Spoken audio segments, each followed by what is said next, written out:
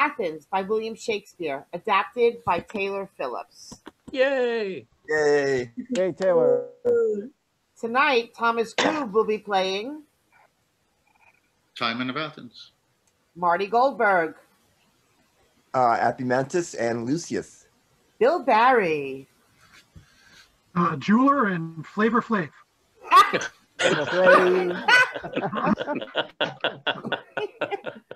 Bernie Bosio. ALCIBIADES. ALCIBIADES. ALCIBIADES or ALCIBIADES. It depends on whether you go with the Thomas Kane. VENTIDIUS, SEMPRONIUS, old Athenian and ISIDORE'S servant. Michael Janove. Athos, a poet, and second stranger. Move your microphone, do something. Janove. Say that again. Okay, you're better now. We're better now? Yeah, oh, perfect. Okay. Tyler Bogen. Servilius, Lucilius, first bandit and soldier. David Mackler. Timandra, Lucilius, Lord, first stranger and messenger. Taylor Lynne. The senator, the servant, the painter, the second bandit, and VARRO'S servant. Wow. Act 1, Scene 1. Wow. Athens, a hall in Timon's house. Enter poet, painter, and jeweler, and others at several doors. Good day, sir. I have not seen you long. How goes the world? It wears, sir, as it grows. But, and that well known, but what particular rarity? What strange? What manifold record not matches? Yet see magic of bounty. All these spirits thy power hath conjured to attend. I know thy one's a jeweler. I have a jewel here. Oh, pray, let's see it. For the Lord Timon, sir. If you will touch the estimate, but for that... Well, when we for recompense have praised the vile, it stains the glory in that happy verse which aptly sings the good. 'Tis a good form. And rich. Here's a water, look you. You are wrapped, sir, in some work, some dedication to the great Lord. A thing slipped idly from me.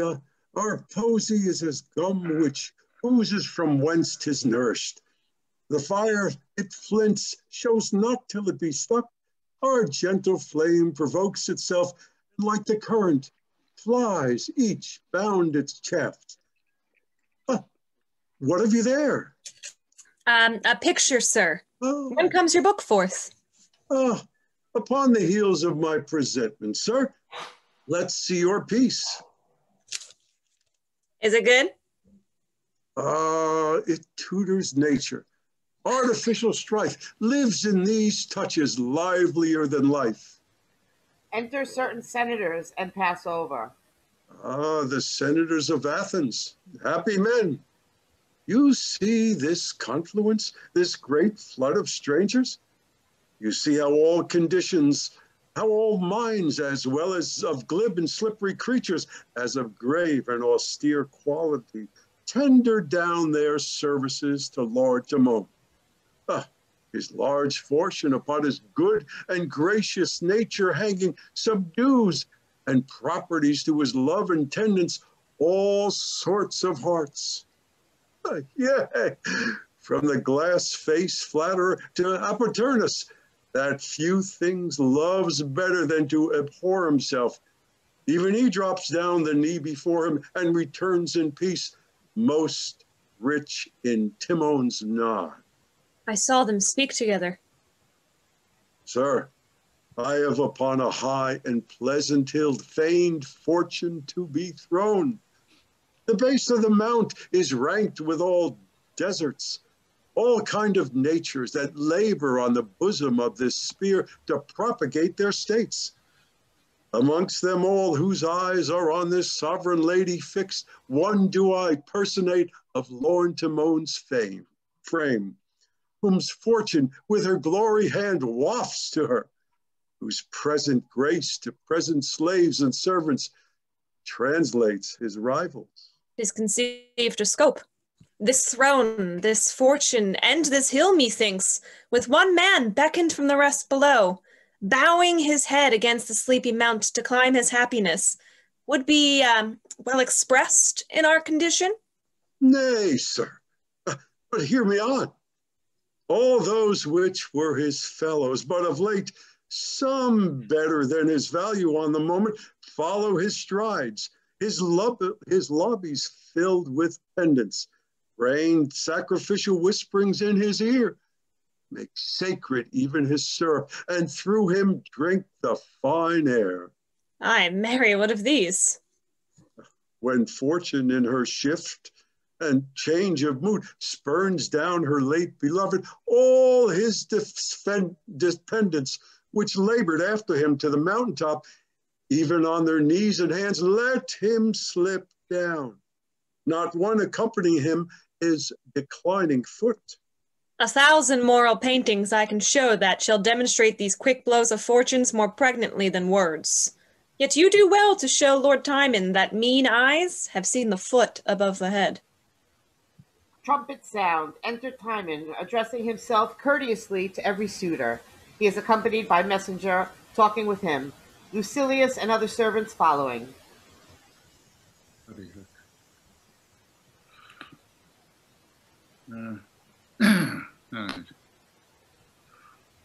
Sorry, waiting for this bloody thing.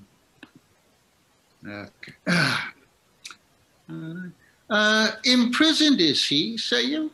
Ay, my good lord, 5 talents is his debt, his means most short, his creditors most strait. Your honorable letter he desires to those have shut him up, which failing periods his comfort. I am not of that feather to shake off my friend when he must need me. I do know him a gentleman that well deserves a help, which he shall have. I'll pay the debt and free him.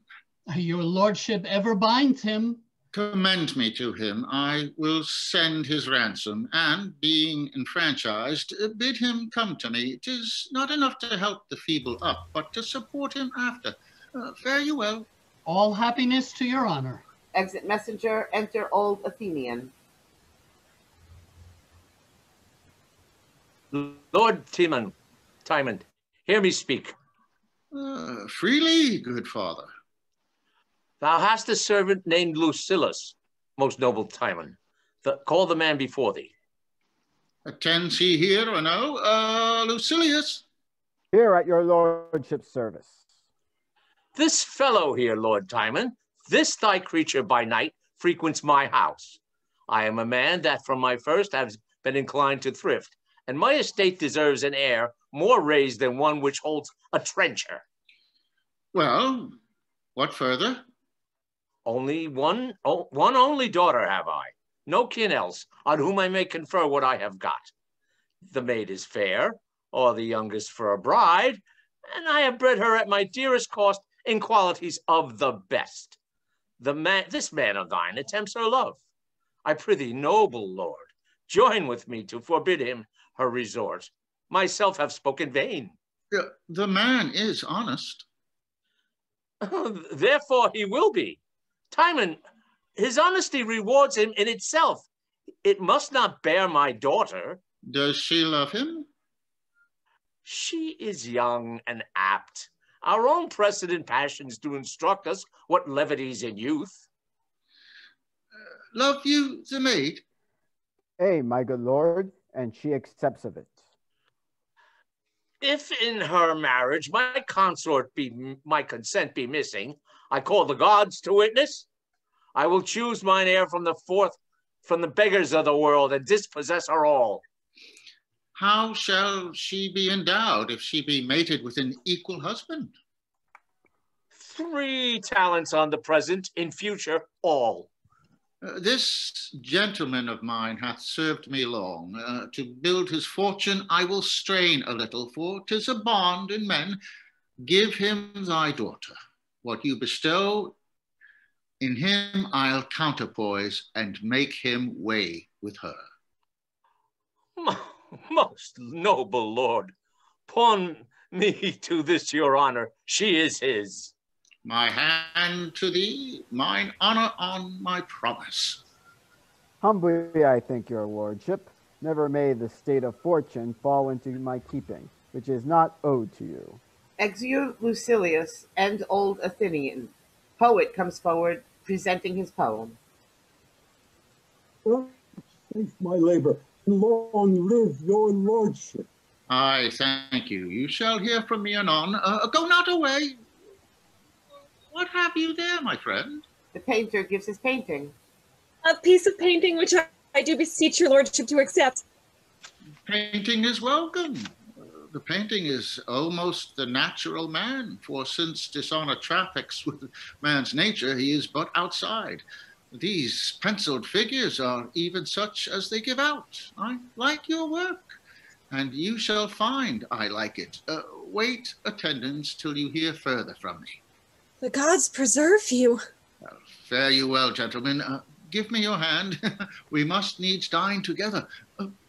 Sir, your jewel hath suffered under praise. What, my lord? 'Tis praise? A more satiety of commendations. If I should pay you for it as 'tis extolled, it would unclue me quite. My lord, 'tis rated as those which sell would give. But you well know things of like value, differing in the owners, are prized by their masters. Believe it, dear lord, you mend the jewel by the wearing it. Well mocked. No, my good lord, he speaks the common tongue, which all men speak with him. Enter Apemantus. It's Apemantus, actually. Look who comes here. Will you be chid? We'll bear with your lordship, he'll spare none. Good morrow to thee, gentle Apemantus. Till I be gentle, stay thou for thy good morrow, when thou art Timon's dog, and these knaves honest. Why dost thou call them knaves? Thou knowst them not. Are they not Athenians? Yes. Then I repent not. You know me, Apemantus? Though knowest I do, I call thee by thy name. Thou art proud, Apemantus.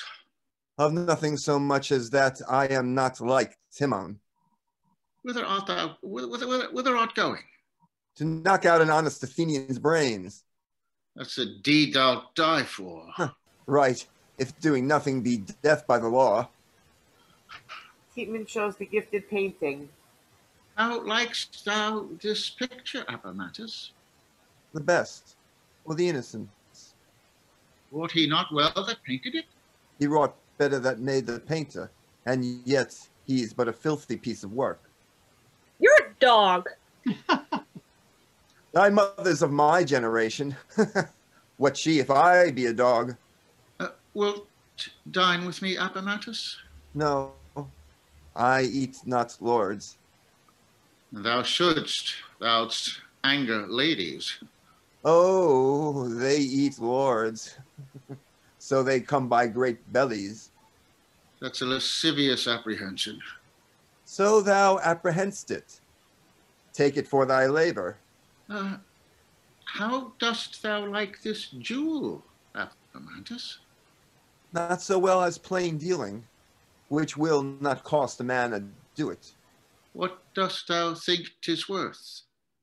Not worth my thinking. How now, poet? How now, philosopher? Thou liest. Art not one? Yes. Then I lie not. Art not a poet? Yes. Then thou liest. Look in thy last work, where thou hast framed him a worthy fellow. That's not feigned. He is so. Yes, he's worthy of thee, and to pay thee for thy labor. He that loves to be flattered is worthy, oh, the flatterer. Heavens, that I were lord. What wouldst thou do then, Apemantus? Even as Apemantus does now, hate a lord with my heart. What, thyself? Aye. Wherefore? That I had no angry wit to be a lord. Trumpet sounds. Enter messenger. What trumpet's that? 'Tis Alcibiades and some 20 horse, all of companionship. Pray entertain them, give them guide to us. Exeunt attendants with messenger. You must needs dine with me. Go not you hence till I have thanked you. When dinner's done, show me this piece. I am joyful of your sights. Oh. And most enter welcome. Alcibiades with the messenger. Most welcome, sir. They bow to each other. So, there. Aches contract and starve your supple joints, that there should be small love amongst these sweet knaves. And all this courtesy, the strain of man's bred out into baboon and monkey. Sir, you have saved my longing, and I feed most hungrily on your sight. Right welcome, sir. Ere we depart, we'll share a bounteous time and different pleasures. Pray you, let us in. Exeunt all but Apemantus. Enter a lord. What time of day is it, Apemantus? Time to be honest. That time serves still. The more cursed thou, that still omitst it. Thou art going to Lord Timon's feast? Aye, to see meat-filled knaves and wine-heat fools. Fare thee well, fare thee well. Thou art a fool to bid me farewell twice. Why, Apemantus? Shouldst have kept one to thyself, for I mean to give thee none. Hang thyself. No, I will do nothing at thy bidding. Make thy request to thy friend. Away, unpeaceable dog, or I'll spurn thee hence. I will fly like a dog, the heels of the ass. Exit. Exit. He's opposite to humanity. I shall go in and taste Lord Timon's bounty. He outgoes the very heart of kindness. He pours it out. Plutus, the god of gold, is but his steward. No meed but he repays sevenfold above itself. No gift to him but breeds the giver a return exceeding all use of quittance. The noblest mind he carries that ever governed man. Long may he live in fortunes. Exit Lord. Scene 2. A banqueting room in Timon's house. Hot boys playing loud music. A great banquet served in. Flavius and others attending. Enter Timon, Alcibiades, Lord, senators, and VENTIDIUS, who Lord Timon has bailed. Then comes, dropping after all, Apemantus, discontentedly, like himself. Most honored Timon, it hath pleased the gods to remember my father's age, and call him to long peace. He is gone happy, and has left me rich. Then, as in grateful virtue I am bound to your free heart, I do return these talents, doubled with thanks and service, from whose help I derived liberty. VENTIDIUS offers his purse. Oh, by no means, honest VENTIDIUS. You mistake my love. I gave it freely ever, and there's none can truly say he gives if he receives. If our betters play at that game, we must not dare to imitate them. Faults that are rich are fair. Oh, a noble spirit. Nay, my lord, ceremony was but devised at first to set a gloss on faint deeds, hollow welcomes, recanting goodness, sorry e'er to shown. But where there is true friendship, there needs none. Pray, sit. More welcome are you to my fortunes than my fortunes to me. My lord, we always have confessed it. Ho, ho, ho, ho, ho. Confessed it? Hanged it, have you not? Oh, Apemantus, you are welcome. No, you shall not make me welcome. I come to have thee thrust me out of doors. Fie, thou art a churl. You've got a humour there, does not become a man. 'Tis much to blame. They say, my lords, ira furifura brevis est, but yond man is ever angry. Go, let him have a table by himself, for he does neither affect company, nor is he fit for it indeed. Let me stay at thine apparel, Timon. I come to observe. I give thee warning on it. I take no heed of thee. Thou art an Athenian, therefore welcome. I myself would have no power. Prithee, let my meat make thee silent. I scorn thy meat. 'Twould choke me, for I should never flatter thee. O you gods, what a number of men eat Timon, and he sees them not. It grieves me to see so many dip their meat in one man's blood, and all the madnesses he cheers them up too. I wonder men dare trust themselves with men. The fellow that sits next to him now parts bread with him, pledges the breath of him in a divided draught, is the readiest man to kill him. Great men should drink with harness on their throats. My lord, in heart, and let the health go round. Let it flow this way, my good lord. Flow this way, a brave fellow. He keeps his tides well. Those healths will make thee and thy state look ill. Timon, immortal gods, I crave no pelf. I pray for no man but myself. Grant I may never prove so fond. Can't hear you. To trust a man on his oath or bond, or a harlot for her weeping, or a dog that seems a-sleeping, or a keeper with my freedom, or my friends, if I should need 'em. Amen. So fall to it. Rich men sin, and I eat rue it. He eats and drinks. Much good ditch thy good heart, Apemantus.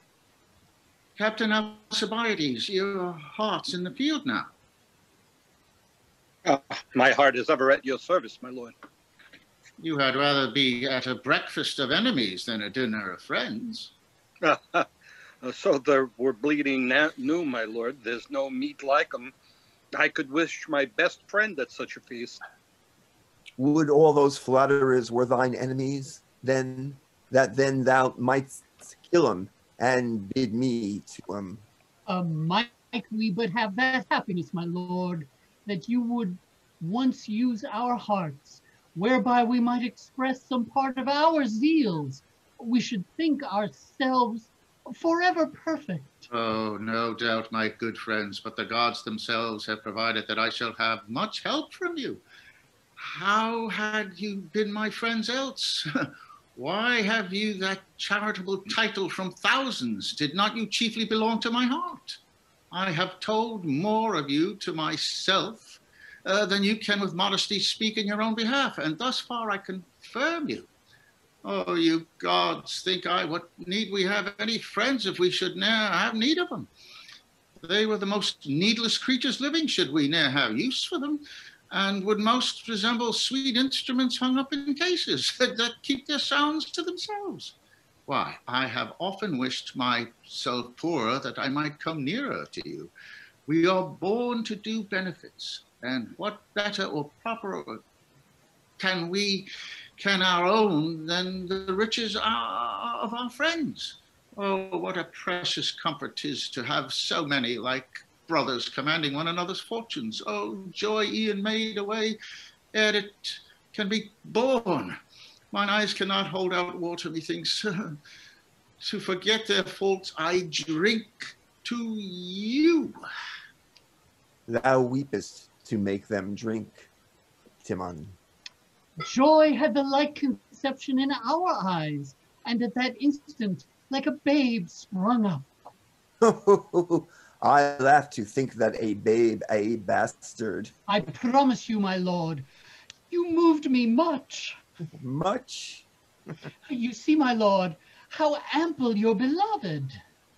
Flavius? My lord? The little casket, bring me hither.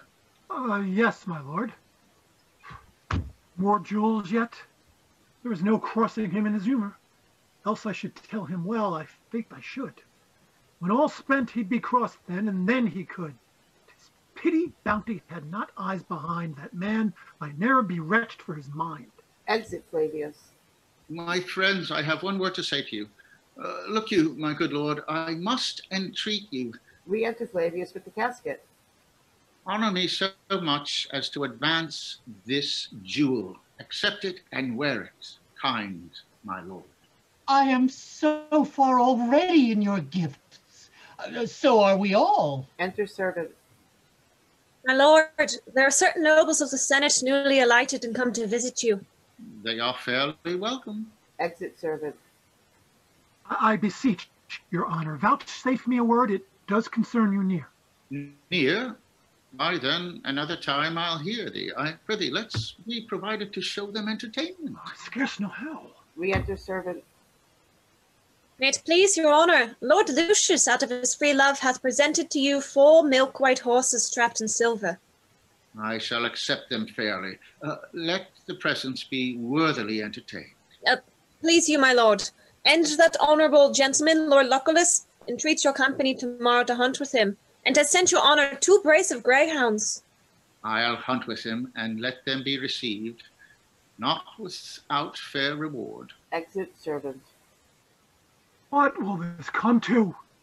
He commands us to provide and give great gifts, and all out of an empty coffer? Nor will he show his purse or yield me this to show him what a beggar his heart is, being of no power to make his wishes good. His promises fly so beyond his state that what he speaks is all in debt. He owes for every word. He is so kind that he now pays interest for his lands put to their books. Well, would I were gently put out of office before I were forced out. Happier is that he has no friend to feed than such do when enemies exceed. I bleed inwardly for my lord. Exit Flavius. You do yourselves much wrong. You bake too much of your own merits. Here, my lord, a trifle of our love. You gave good words the other day of a bay courser I rode on. 'Tis yours because you liked it. Oh, I beseech you, pardon me, my lord, in that. You may take my word, my lord. I know no man can justly praise but what he does affect. I weigh my friend's affection with mine own. I'll tell you true, I'll call to you. Oh, none so welcome. I take all and your several visitations so kind to heart. 'Tis not enough to give. Methinks I could deal kingdoms to my friends and ne'er be weary. Alcibiades, thou art a soldier, therefore seldom rich. It comes in charity to thee, for all thy living is mongst the dead, and all the lands thou hast lie in a pitched field. Aye, defiled land, my lord. We are so virtuously bound. And so am I to you. So infinitely endeared. All to you. Lights, more lights. The best of happiness, honor, and fortunes keep with you, Lord Timon. Ready for his friends. What are coils here? Serving of becks and jutting out of bums. I doubt whether their legs be worn the sums that are given for 'em. Friendships full of dregs, methinks false hearts should never have sound legs. Thus honest fools lay out their wealth on courtesies. Now, Apemantus, if thou wert not sullen, I would be good to thee. No, I'll nothing, for if I should be bribed too, then there would be none left to rail upon thee, and then thou wouldst sin the faster. Thou givest so long, Timon. I fear me thou wilt give away thyself in paper shortly. What need these feasts, pomps, and vain glories? Nay, and you begin to rail on society once I am sworn not to give reward to you. Farewell, and come with better music. Exit Timon. So, thou wilt not hear me now, thou shalt not then. I'll lock thy heaven from thee, oh, that men's ears should be to counsel deaf, but not to flattery. Exit Apemantus. Act 2, Scene 1, a senator's house. Enter senator with papers in hand. And late 5,000. To Varro and to Isidore he owes 9,000, besides my former sum, which makes it 25. Still in motion of raging waste. It cannot hold. It will not. If I want gold, steal but a beggar's dog, and give it Timon. Why, the dog coins gold. If I would sell my horse and buy 20 more, better than he, why, give my horse to Timon. Ask nothing, give it him. It foals me straight in able horses. No porter at his gate, but rather one that smiles and still invites all that pass by. It cannot hold. No reason can found his state and safety. CAPHIS! Ho! Enter CAPHIS. Here, sir. What is your pleasure? Get on your cloak, and haste you to Lord Timon. Importune him for my moneys. Be not ceased with slight denial, nor then silence when commend me to your master, and the cap plays in the right hand thus. But tell him, my uses cry to me. I must serve my turn out of mine own. His days and times are past, and my reliances on his fractive dates have smit my credit. I love and honor him, but must not break my back to heal his finger. Immediate are my needs, and my relief must not be tossed and turned to me in words, but find supply immediate. Get you gone? Put on a most importunate aspect, a visage of demand, for I do fear when every feather sticks in his own wing, Lord Timon will be left a naked gull, which flashes now a phoenix. Get you gone! Take the bonds along with you and have the dates in contempt. I know, sir. Exeunt. Scene 2, the same. A hall in Timon's house. Enter Flavius with many bills in his hand.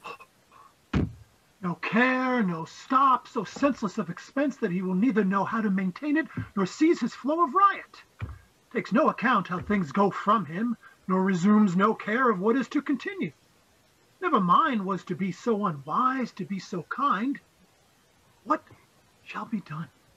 He will not hear till fill. I must be round with him. Now he comes from hunting. Fie! And enter CAPHIS and Isidore's servant and VARRO'S servant severally. Good evening, Varro. What? You come for money? Not your business, too. It isn't. And yours too, Isidore? It is so. Would we were all discharged. Oh, here comes the Lord. Enter Timon with his train, ALCIBIADES. So soon as dinner's done, we'll forth again, my Alcibiades. My lord, here is a note of certain dues. Dues? Go to my steward.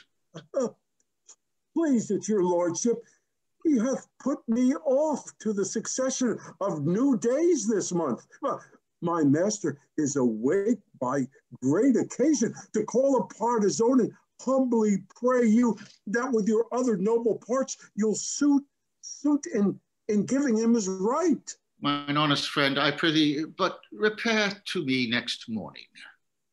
Nay, good my lord. Contain thyself, good friend. One VARRO'S servant, my good lord. From Isidore he humbly plays your speedy payment. If you know, my lord, my master wants... What's due on forfeiture, my lord? 6 weeks and past. Your steward puts me off, my lord, and I am sent expressly to your lordship. Give me breath. I do beseech you, good my lords, keep on. I'll wait upon you instantly. Come hither, pray you. How goes the world that I am thus encountered with clamorous demands of debt, broken bonds, and the detention of long since due debts against mine honor? Please, you gentlemen, this time is unagreeable to this business. Your importancy has ceased till after dinner, that I may make his lordship understand wherefore you are not paid. Do so, my friends. See them well entertained. Pray, draw near. Exeunt Timon and Flavius. Enter Apemantus. Hey, here comes the fool Apemantus. Let's some sport with him. Hang him. Who'll abuse us? A plague upon him. Dog! How dost, fool? Dost dialogue with thy shadow? I speak to thee. No, 'tis to thyself. There's the fool hangs on your back already. No, thou standest single. Thou'rt not on him yet. Where's the fool now? He last asked the question, poor rogues and usurers' men, bawds between gold and want. What are we, Apemantus? Asses. Oh. Why? That you ask me what you are and do not know yourselves. You three serve three usurers? Aye, would they served us? So would I. As good a trick as ever hangman served thief. Are you three usurers, men? I, fool. I think no usurer but has a fool to his servant. When men come to borrow of your masters, they approach sadly and go away merry. We may account thee a whore, master, and a knave, which notwithstanding, thou shalt be no less esteemed. What is a whore, master, fool? A fool in good clothes, and something like thee. 'Tis a spirit. Sometimes it appears like a lord, sometime like a lawyer, sometime like a philosopher, with 2 stones, more than's artificial one. Re-enter Lord Timon and Flavius. I go. Exit. Pray you, walk near. I'll speak with you anon. Exeunt CAPHIS, VARRO'S servant, and ISIDORE'S servant.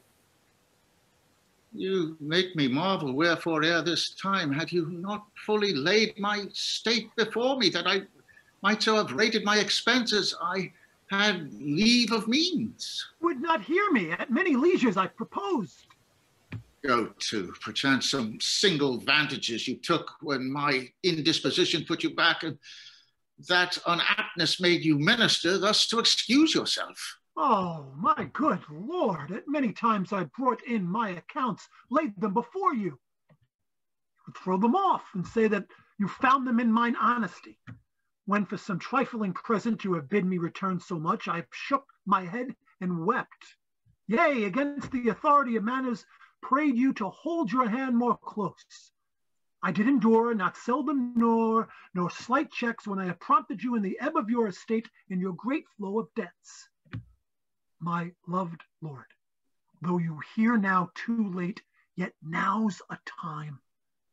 The greatest of your having lacks a half to pay your present debts. Let all my land be sold. 'Tis all engaged, some forfeited and gone, and what remains will hardly stop the mouth of present dues. The future comes apace. What shall defend the interim? And at length, how goes our reckoning? To last Damien did my land extend. Oh, my good Lord, the world is but a word. Were it all to yours to give it in a breath, how quickly were it gone. You tell me true. If you suspect my husbandry of falsehood, call me before the exactest auditors and set me on the proof. So the gods bless me, when all our offices have been oppressed with riotous feeders, when our vaults have wept with drunken spillet of wine, when every room hath blazed with lights, and braid with ministry, I have retired me to a wasteful cock and set mine eyes at flow. Prithee, no more. Heavens, have I said the bounty of this lord? How many prodigal bits have slaves in presence this night engulfed it? Who is not Timon's? What heart, head, sword, force, means but is Lord Timon's? Great Timon, noble, worthy, royal Timon. Ah, when the means are gone, that by this praise the breath is gone, whereof this praise is made. Feast won, fast lost. One cloud of winter showers, these flies are couched. Come, sermon me no further. No villainous bounty yet hath passed my heart. Unwisely, not ignobly have I given. Why dost thou weep? Canst thou the conscience lack to think I shall lack friends? Secure thy heart. If I would broach the vessels of my love and try the argument of hearts by borrowing, men and men's fortunes could I frankly use as I can bid thee speak. Assurance, bless your thoughts. And in some sort these wants of mine are crowned, that I account them blessings. For by these shall I try friends. You shall perceive how you mistake my fortunes. I am wealthy in my friends. Within there, Servilius. My lord, my lord. I will dispatch you severally. You to Lord Lucius, you to Lord Lucullus, I hunted with his honor today, you to Sempronius. Commend me to their loves, and I am proud to say that my occasions have found time to use them toward a supply of money. Let the request be 50 talents. As you have said, my lord. Exit Servilius. Oh, Lord Lucius and Lucullus. Go you, sir, to the senators, of whom even the state's best health I have deserved this hearing. Bid them send the instant 1,000 talents to me. I have been bold, for that I knew it the most general way to them to use your signet and your name, but they do shake their heads, and I am here no richer in return. Is it true? Can't be, can't be. They answer in a joint and corporate voice that now they are at fall. Want treasure, cannot do what they would, are sorry. You are honorable, but yet they could have not wished. They know not something hath been amiss. A noble nature may catch a wrench. Would all were well, 'tis pity. And so, intending other serious matters after distasteful looks in these hard fractions with certain half-caps and cold moving nods, they froze me into silence. You gods reward them. Prithee, man, look cheerly. These old fellows have their ingratitude in them hereditary. Their blood is caked, 'tis cold, it seldom flows. 'Tis lack of kindly warmth, they are not kind. And nature, as it grows again toward earth, is fashioned for the journey dull and heavy. Go to VENTIDIUS. Prithee, be not sad. Thou art true and honest, ingeniously I speak. No blame belongs to thee. VENTIDIUS lately buried his father, by whose death he stepped into a great estate. When he was poor, imprisoned, and in scarcity of friends, I cleared him with 5 talents. Beat him from me. Bid him suppose some good necessity touches his friend, which craves to be remembered with those 5 talents. That had give these fellows to whom 'tis instant due.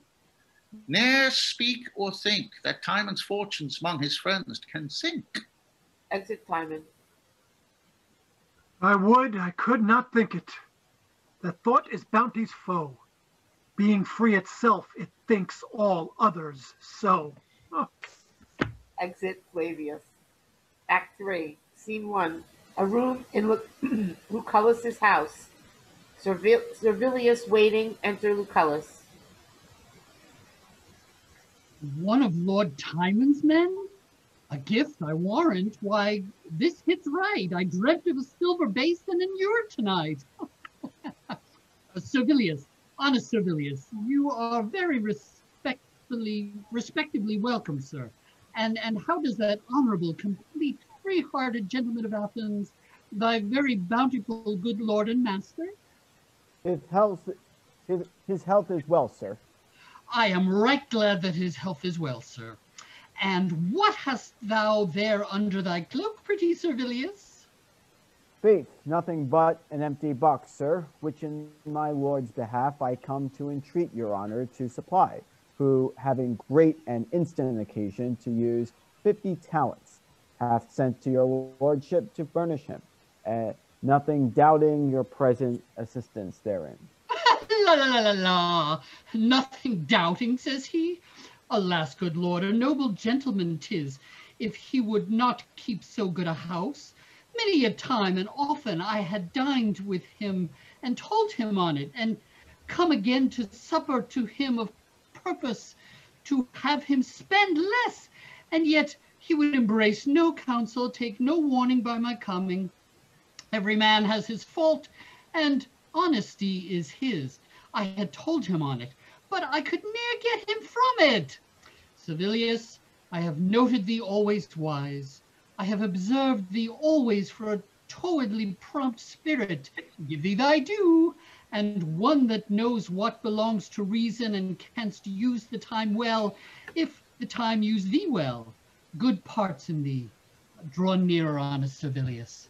Thy lord's a bountiful gentleman, but thou art wise, and thou knowest well enough, although thou comest to me, that this is no time to lend money, especially upon bare friendship without security. Here's 3 solidaries for thee. He gives Servilius some money. Oh, good boy. Good boy. Wink at me and say thou sawest me not. Fare thee well. Is possible the world should so much differ, and we alive that lived? Fly, damned baseness, to him that worshipped thee. He throws the money back at Lucilius. Now I see thou art a fool, and fit for thy master. Exit Lucilius. May these add to the number that may scald thee. Let molten coin be thy damnation. Thou disease of a friend, and not himself. Has friendship such a faint and milky heart, it turns in less than 2 nights? O you gods, I feel master's passion. This slaves unto his honor has my lord's meat in him.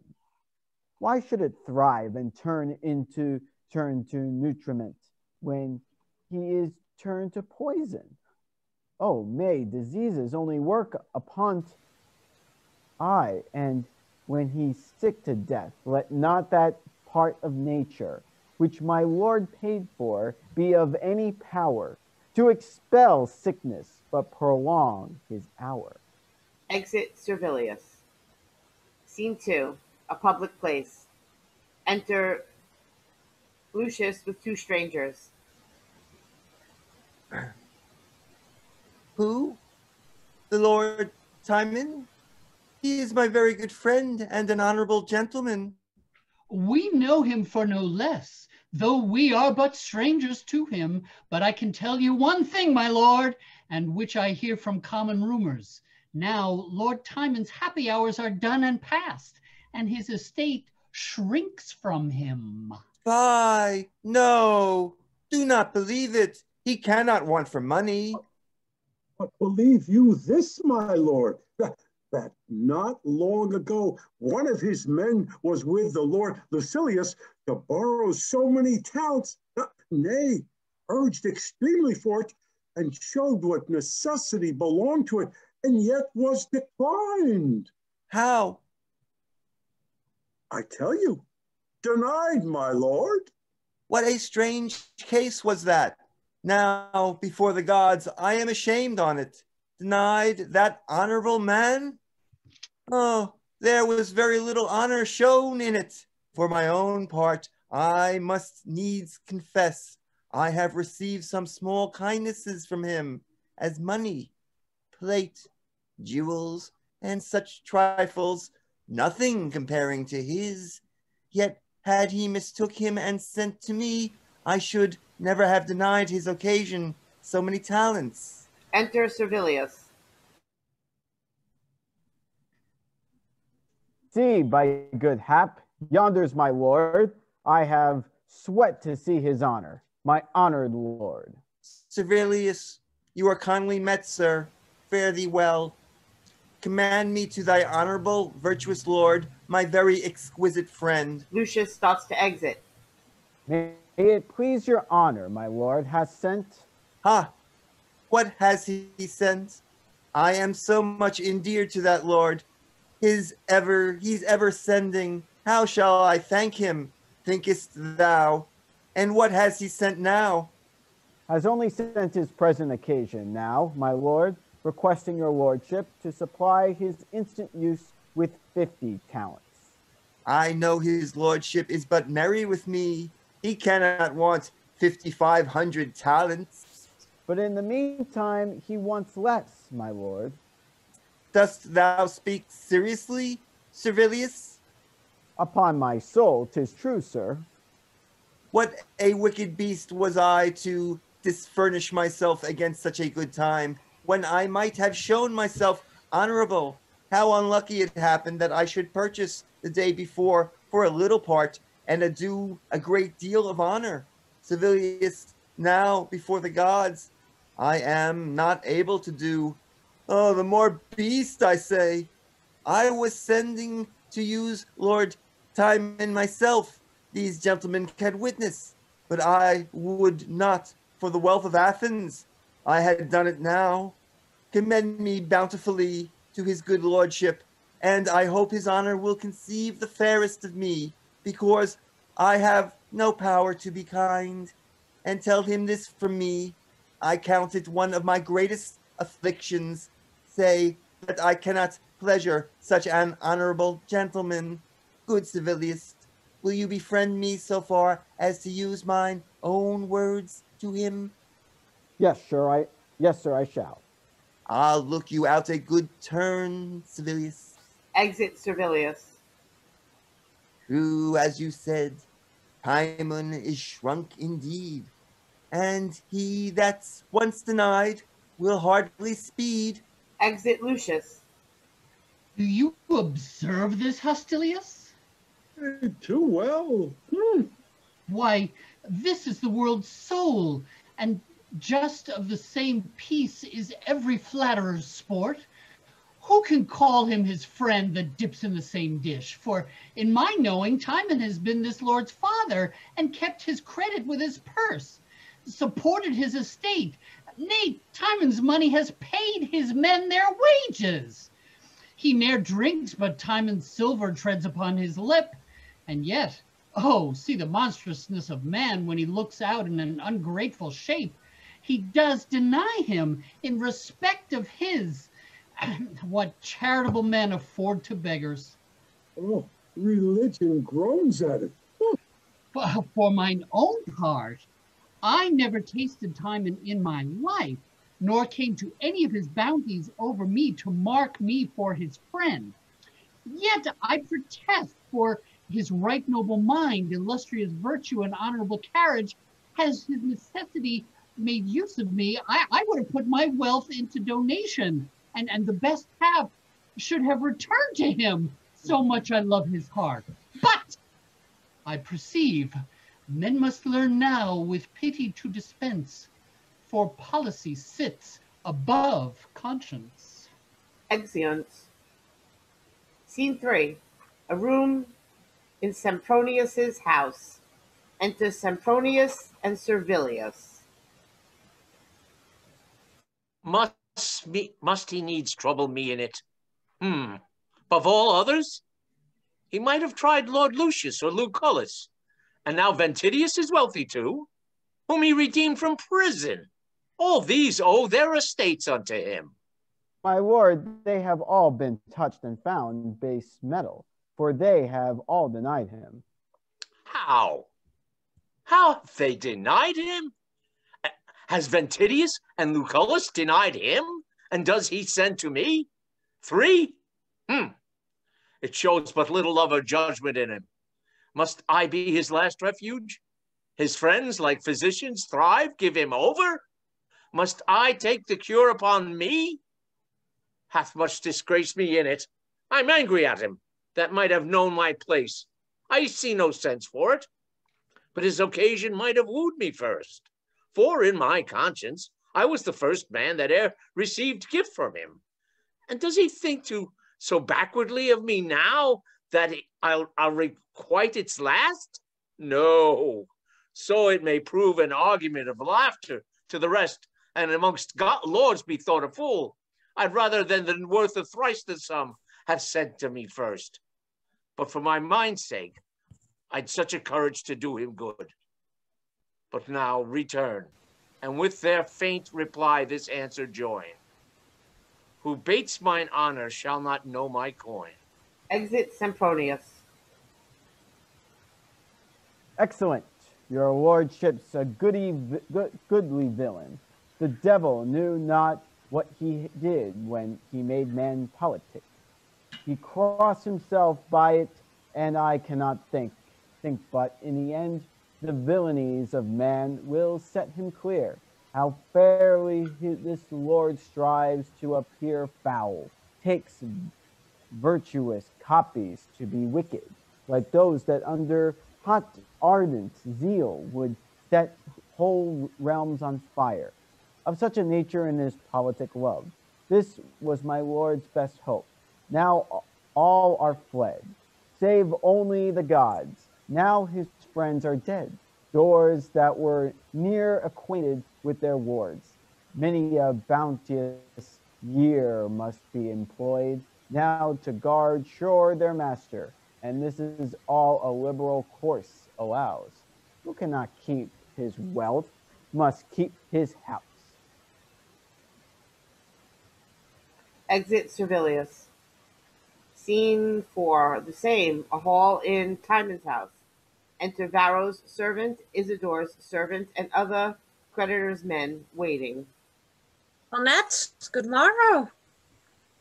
Like to you, kind VARRO. What, do we meet together? Aye, and I think one business does command us all. Oh, for mine is money. So is theirs and ours. Enter CAPHIS. Good day at once. What do you think the hour? Laboring for 9. Is not my lord seen yet? Not yet. I wonder on it.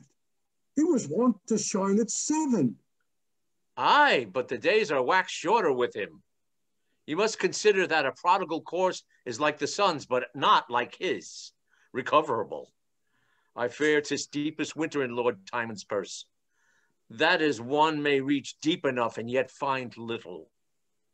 Your lord sends now for money? Most true, he does.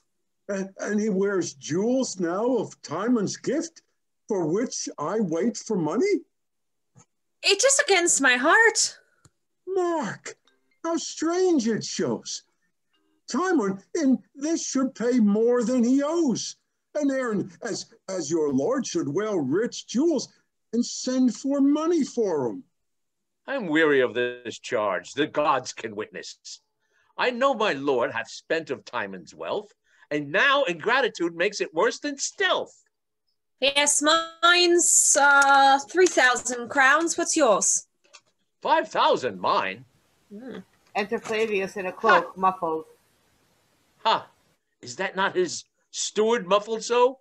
He goes away in a cloud. Call him! Call him! By your leave, sir. Do you hear me, sir? What do you ask of me, my friend? We wait for certain money here, sir. Aye, if money were as certain as you're waiting, 'twere sure enough. Why then, preferred you not your sums and bills when your false masters eat of my lord's meat? Then you could smile and fawn upon his debts and take down the interest into their gluttonous maws. Look, you do yourselves but wrong to stir me up. Let me pass quietly. Believe it, my lord and I have made an end. I have no more to reckon, he to spend. Exit FLAVIUS. How? What does his cashiered worship mutter? No matter what, he's poor, and that's revenge enough. Enter Servilius. Here's Servilius. Now we shall know some answer. If I might beseech you, gentlemen, to repair some other hour, I should derive much from it, for, take it of my soul, my lord leans wondrously to discontent. His comfortable temper has forsook him. He's much out of health, and keeps his chamber. Oh, many do keep their chambers, are not sick. And if it be so far beyond his health, methinks he should the sooner pay his debts and make a clear way to the gods. Good gods. We cannot take this for answer, sir. A cry within. Enter Timon in a rage. What, are my doors opposed against my passage? Have I been ever free, and must my house be my retentive enemy, my jail? The place which I have feasted, does it now, like all mankind, show me an iron heart? My lord, here is my bill. Here's mine. And mine, Lord. All our bills. Knock me down with them, cleave me to the girdle. Alas, my lord. Cut my heart in sums. Mine, sir. Tell out my blood. 5,000 crowns, my lord. 5,000 drops pays that. What's yours? And yours. Tear me, take me, and the gods fall upon you. Faith, I perceive our masters may throw their caps at their money. These debts may well be called desperate ones, for a madman owns it. Exeunt all creditors' men and Servilius. Re-enter Timon and Flavius. I have e'en put my breath from me, the slaves. Creditors? Devils. My dear lord. What if it should be so? My lord. I'll have it so. My steward. Here, my lord. So fitly, go bid all my friends again, Lucius, Lucullus, and Sempronius, all. I'll once more feast the rascals. Oh, my lord, you only speak from your distracted soul. There is not so much left to furnish out a moderate table. Be it not in thy care. Go, I charge thee, invite them all. Let in the tide of knaves once more. My cook and I'll provide. Exeunt. Scene 5. The same. The Senate House. Senators sitting, with ALCIBIADES attended meeting with them. The fault's bloody. 'Tis necessary he should die. Nothing emboldens sin so much as mercy. The law shall bruise him. Honor, health, and compassion to the Senate. Now, Captain? I am an humble suitor to your virtues, for pity is the virtue of the law, and none but tyrants use it cruelly. It pleases time and fortune to lie heavy upon a friend of mine who in hot blood hath stepped into the law, which is past depth to those that, without heed, do plunge into it. He is a man, setting his fate aside, of comely virtues, nor did he soil the fact with cowardice and honor in him which buys out his fault, but with a noble fury and fair spirit, seeing his reputation touched to death, he did oppose his foe, and with such sober and unnoted passion he did behave his anger. It was spent, as if he had but proved an argument. You undergo too strict a paradox, striving to make an ugly deed look fair. Your words have took such pains as if they labored to bring manslaughter into form, and set quarreling upon the head of valor, which indeed is valor misbegot, and came into the world when sex and factions were newly born. He's truly valiant that can wisely suffer the worst man that can breathe, and make his wrongs his outsides, to wear them like his raiment, carelessly, and ne'er prefer his injuries to his heart to bring it into danger. If wrongs be evils, and enforce us kill, what folly 'tis to hazard life for ill. My lord. You cannot make gross sins look clear. To revenge is no valor but to bear. My lords, then, under favor, pardon me if I speak like a captain. Why do fond men expose themselves to battle and not endure all threats? Sleep upon it and let the foes quietly cut their throats without repugnancy. If there be such valor in the bearing, what make we abroad? Why then, women are more valiant that stay at home if bearing carry it, and the ass more captain than the lion, the felon loaden with irons wiser than the judge, if wisdom be in suffering. O my lords, as you are great, be pitifully good. Who cannot condemn rashness and cold blood? To kill, I grant, is sin's extremest gust, but in defense by mercy 'tis most just. To be in anger is impiety. But who is man that is not angry? Weigh but the crime with this. You breathe in vain. In vain? His service done at Lacedaemon and Byzantium were a sufficient briber for his life. I say, my lords, he has done fair service and slain in fight many of your enemies. How full of valor did he bear himself in the last conflict, and made plenteous wounds. He hath made too much plenty with them. He's a sworn rioter. He has a sin that often drowns him and takes his valor prisoner. If there were no foes, that were enough to overcome him. In that beastly fury, he has been known to commit outrages and cherish factions. 'Tis inferred to us his days are foul and his drink dangerous. He dies. Hard fate. He might have died in war, my lords, if not for any parts in him, though his right arm might purchase his own time and be in debt to none. Yet more to move you, take my deserts to his and join them both. And I'm sorry, I have something in my eye. And for I know your reverend ages love security, I'll pawn my victories, all my honors to you, upon his good returns. If by this crime he owes the law his life, why, let the war receive it in valiant gore, for law is strict and war is nothing more. We are for law. He dies. Urge it no more, on height of our displeasure. Friend or brother, he forfeits his own blood that spills another. Must it be so? It must not be. Oh, my lords, I do beseech you, know me. Call me to your remembrances. I cannot think but your ages forgot me. It could not be else, be I should prove so base to sue and be denied such common grace. My wounds ache at you. Do you dare our anger? 'Tis in few words, but spacious in effect. We banish thee forever. Banish me? Banish your dotage. Banish usury that makes the Senate ugly. If, after 2 days' shine, Athens contain thee, attend our weightier judgment. And, not to swell our spirit, he shall be executed presently. Exeunt, Senator. Now the gods keep you old enough that you may live only in bone, and none may look on you.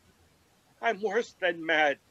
I have kept back their foes while they have told their money and let out their coin upon large interest.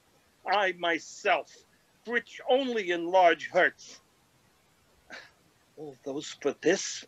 Is this the balsam that the usuring Senate pours into captains' wounds? Banishment. It comes not ill.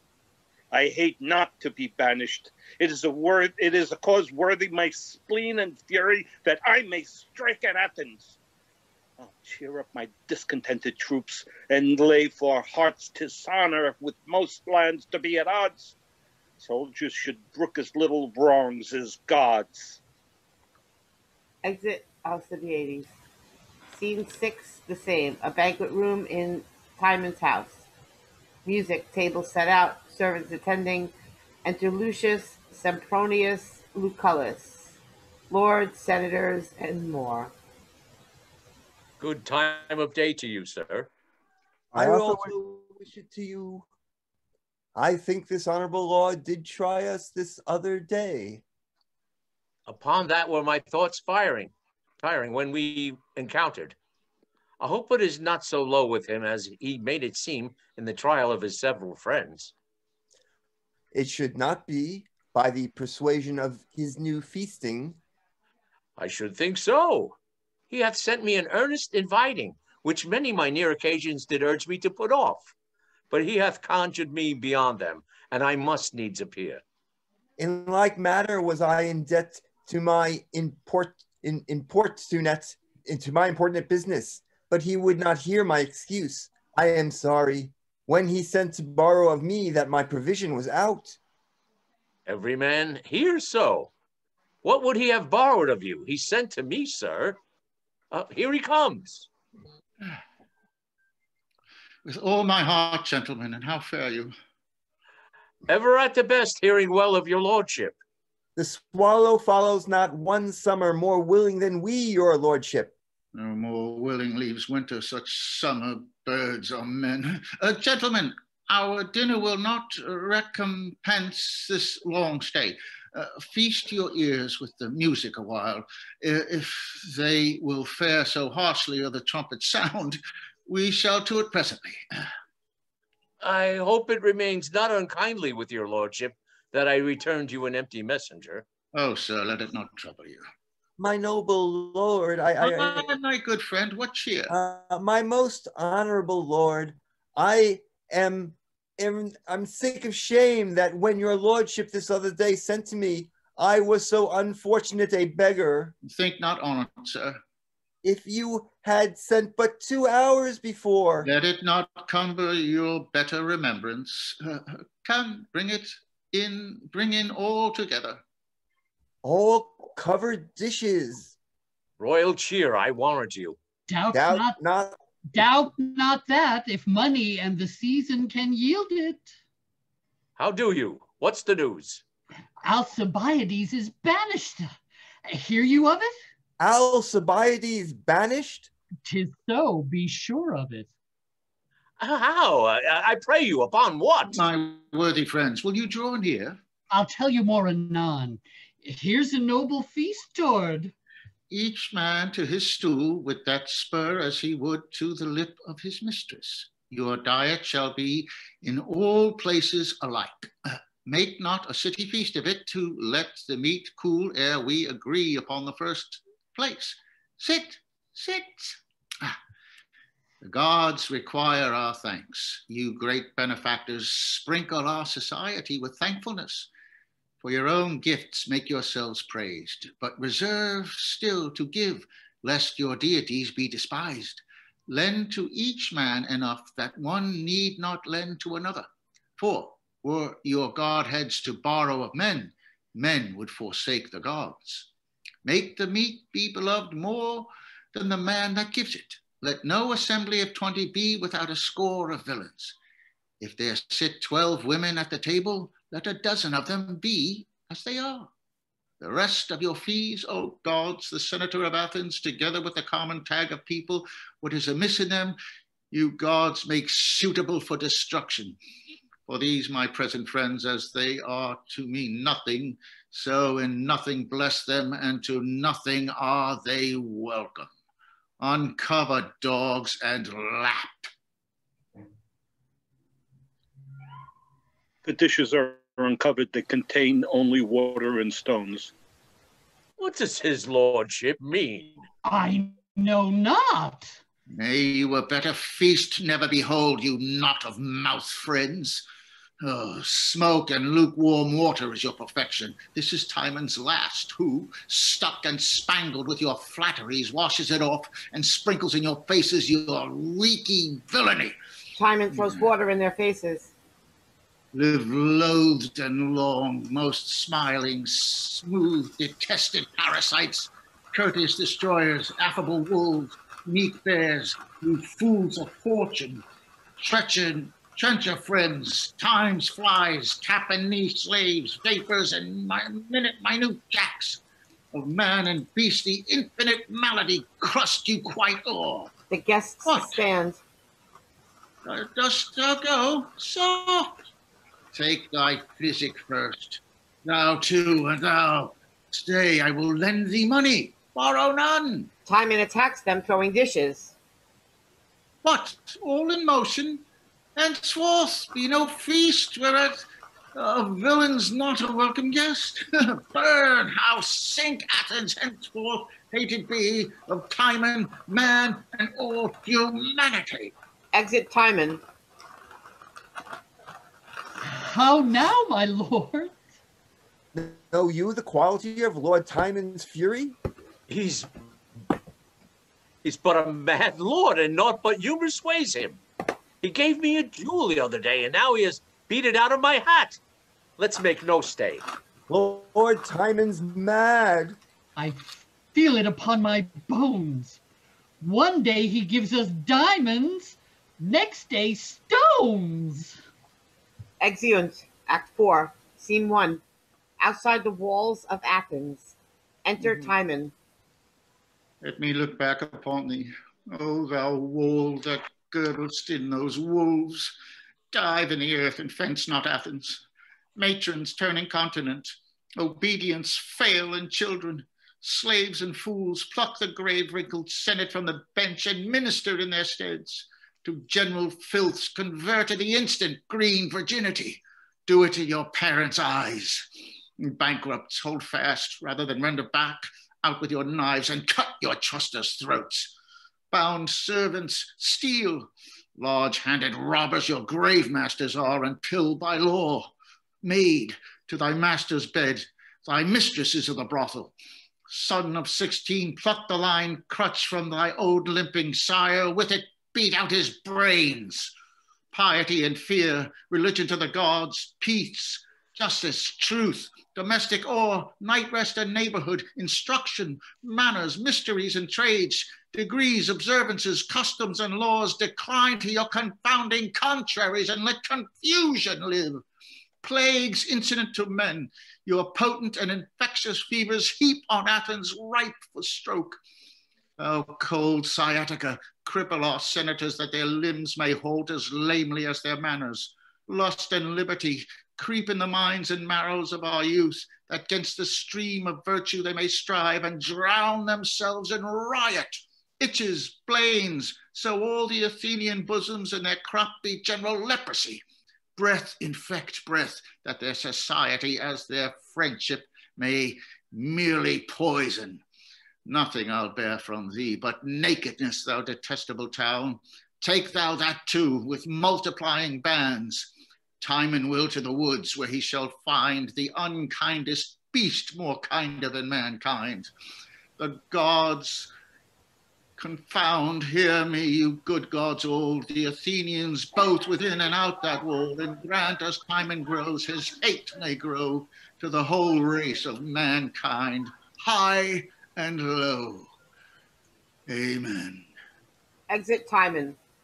Scene 2, Athens. A room in Timon's house. Enter Flavius with Servilius. Hear you, Master Steward. Where's our master? Are we undone, cast off, nothing remaining? Black. What should I say to you? I'm as poor as you.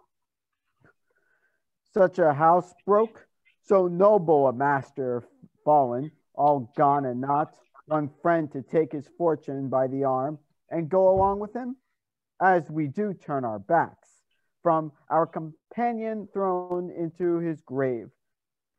So his familiars to his buried fortunes slink all away, leave their false vows with him, like empty purses picked, and his poor self, a dedicated beggar to the air, with his disease of all shunned poverty, walks like contempt alone. Enter other servants who cross the stage dejectedly. More of our fellows. All broken implements of a ruined house. Yet do your hearts wear to Timon's livery, that see I by our faces. We are fellows still, serving alike in sorrow, leaking in our bark, and we poor mates stand on the dying deck, hearing that the surge's threat, we must all part into the sea of air. Good fellows all, the latest of my wealth I'll share with you. Wherever we shall meet, for Timon's sake, let's yet be fellows. Flavius holds out money for all. Let each take some. Nay, put out all your hands, not one word more. Thus part we rich in sorrow, parting poor. Servants embrace and exit. Ah, poor honest lord, brought low by his own heart, undone by goodness. Strange, unusual blood, when man's worst sin is he does too much good. Who then dares to be half so kind again? For bounty that makes gods do still more men. My dearest lord, blessed to be most accursed, rich only to be wretched, thy great fortunes are made thy chief afflictions. Alas, kind lord, he's flung in rage from this ingrateful seat of monstrous friends, nor is he with him to supply his life with that which can command it. I'll follow and inquire him out. I'll ever serve his mind with my best will. Whilst I have gold, I'll be his steward still. Exit Flavius. Scene 3, woods and cave near the seashore. Enter Timon from the cave. Oh, blessed breeding sun, draw from the earth rotten humidity. Below thy sister's orb infect the air. Twinned brothers of one womb, whose procreation, residence, and birth scarce is divided, touch them with several fortunes. The greater scorns the lesser. Not nature, to whom all sores lay siege, can bear great fortune, but by contempt of nature.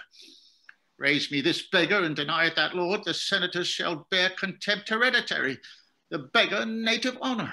It is the pasture lards the rother's sides, the want that makes him lean. Who dares in purity of manhood stand upright and say, this man's a flatterer? If one be, so are they all, for every grease of fortune is smoothed by that below. The learned pate ducks to the golden fool, all's obloquy. There's nothing level in our cursed natures but direct villainy. Therefore be abhorred all feast societies and throngs of men. His semblable, yea, himself, Timon disdains. Destruction bang mankind. Earth, yield me roots. Timon starts digging in the ground. Who seeks for better of thee, sauces palate with thy most operant poison. What is here? Gold? Yellow? Glittering precious gold. No, gods, I am no idle votarist. Roots, you clear heavens. Thus much of this will make black white, foul fair, wrong right, base noble, old young, coward valiant. Oh, you gods, why this? What this, you gods? Why this will lug your priests and servants from your sides, pluck stout men's pillows from below their heads. This yellow slave will knit and break religions, bless the accursed, make the whore leprosy adored, place thieves and give them title, knee in approbation with senators on the bench. This is it that makes the wappened widow wed again. Come, damned earth, thou common whore of mankind, I will make thee do thy right nature. March afar off. Ah, a drum?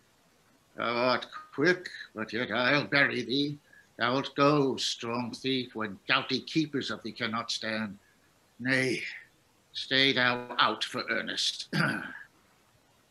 He buries the gold, keeping some out. Enter ALCIBIADES with drums and a fife in warlike manner, and Timandra. What art thou there? Speak. A beast as thou art, that canker gnaw thy heart for showing me again the eyes of man. What is thy name? Is man so hateful to thee that art thyself a man? I am a misanthrope and hate mankind. For thy part, I do wish thou wert a dog, that I might love thee something. I know thee well, but in thy fortunes am unlearned and strange. I know thee too, and more than that I know thee, I not desire to know. Follow thy drum, with man's blood paint the ground ghouls, ghouls! Religious canons, civil laws are cruels. Then what should war be? This fell whore of thine hath in her more destruction than thy sword for all her cherubin look. Thy lips rot off. I will not kiss thee, then the rot returns to thine own lips again. How came the noble Timon to this change? As the moon does, by wanting light to give, but then renew I could not, like the moon.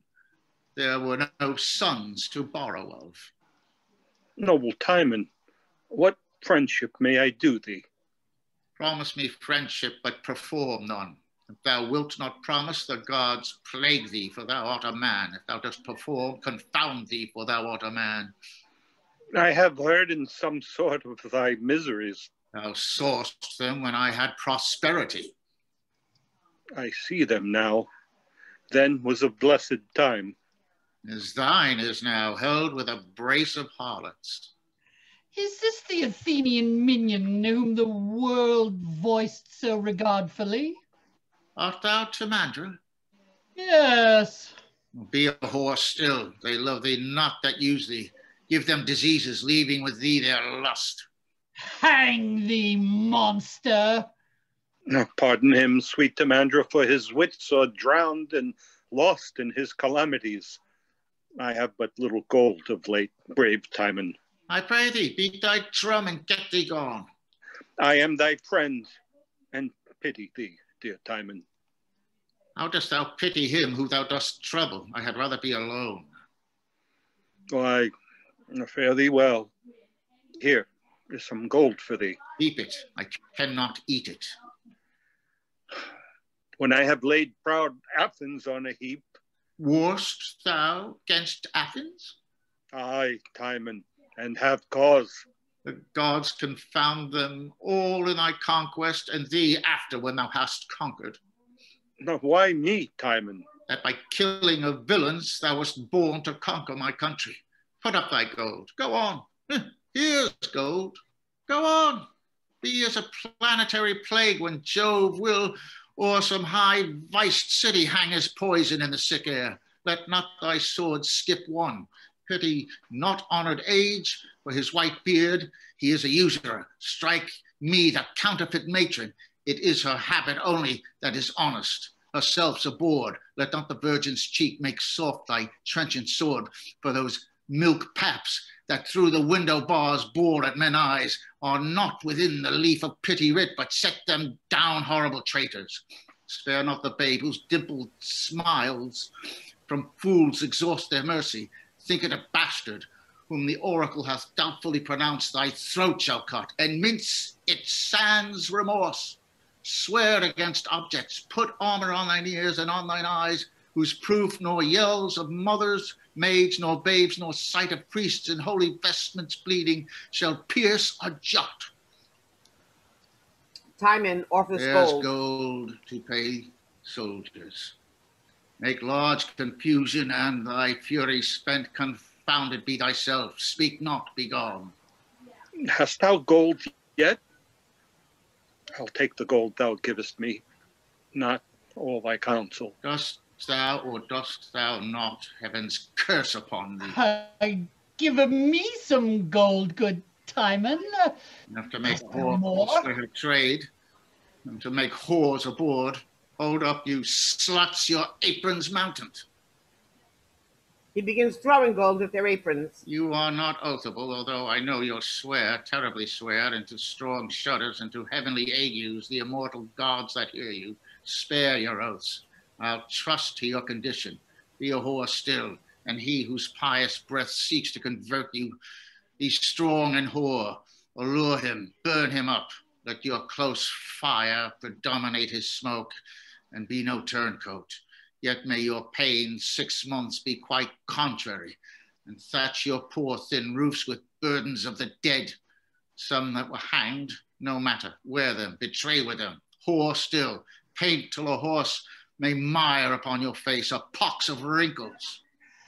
Believe it, that we'll do anything for gold. Consumptions sow in hollow bones of man, strike their sharp shins and mar men's spurring, crack the lawyer's voice that he may never more false title plead, nor sound his quillet shrilly.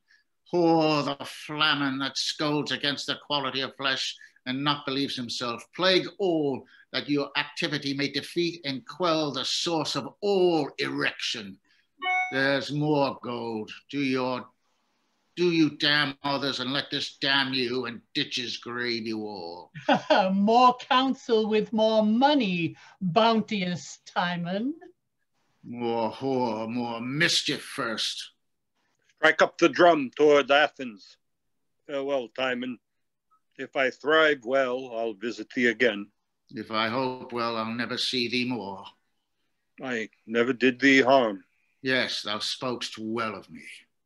Call'st thou that harm? Men daily find it. Get thee away and take thy beagle with thee. Drum beats. Exeunt Alcibiades and Timandra. Timon returns to digging. That nature, being sick of man's unkindness, should yet be hungry. Common mother, thou whose womb unmeasurable and infinite breast teems and feeds all, whose self-same metal, whereof thy proud child, arrogant man, is puffed, yield him, who all thy human sons doth hate, from forth thy plenteous bosom, one poor root, and sneer thy fertile and conceptious womb. Let it no more bring out ingrateful man. Go great with tigers, dragons, wolves, and bears, teem with new monsters whom thy upward face hath to the marbled mansion all above never presented. Oh, a root, dear thanks. Enter Apemantus. More man, plague, plague. I was directed hither. Men report thou dost affect my manners, and dost use them. 'Tis then because thou dost not keep a dog whom I would imitate. Consumption catch thee. This is in thee a nature but infected, a poor unmanly melancholy spurn from change of fortune. Why this spade, this place, this slave-like habit, and these looks of care? Thy flatterers yet wear silk, drink wine, lie soft, hug their diseased perfumes, and have forgot that ever Timon was. Shame not these woods by putting on the cunning of a carper. Be thou a flatterer now, and seek to thrive by that which has undone thee. Hinge thy knee, and let this very breath, whom thou'lt observe, blow off thy cap. Praise his most vicious strain, and call it excellent. Thou wast told thus, thou gavest thine ears, like tapsters that bid welcome to knaves and all approachers. 'Tis most just that thou turn rascal. Hadst thou wealth again, rascals should have it. Do not assume my likeness. Were I like thee, I'd throw away myself. Thou hast cast away thyself, being like thyself. A madman so long, now a fool. What thinkest that the bleak air, thy boisterous chamberlain, will put thy shirt on warm? Will these mossed trees that have outlived the eagle page thy heels and skip where thou pointest out? Will the cold brook, candied with ice, caudle thy morning taste to cure thy overnight surfeit? Call the creatures whose naked natures live in all the spite of wreakful heaven, whose bare unhoused trunks to the conflicting elements exposed answer mere nature. Bid them flatter thee. Oh, thou shalt find. Fool of thee, depart. I love thee better now than ever I did. I hate thee worse. Why? Thou flatterest misery. I flatter not, but say thou art a caitiff. Why dost thou seek me out? To vex thee. Always a villain's office or a fool's. Dost please thyself in it? Aye. What, a knave too? If thou didst put this sour cold habit on to castigate thy pride, 'twere well, but thou dost it enforcedly. Thou dost courier be again wert thou not beggar. Willing misery outlives incertain pomp. Best state, contentless, hath a distracted and most wretched being, worse than the worst, content.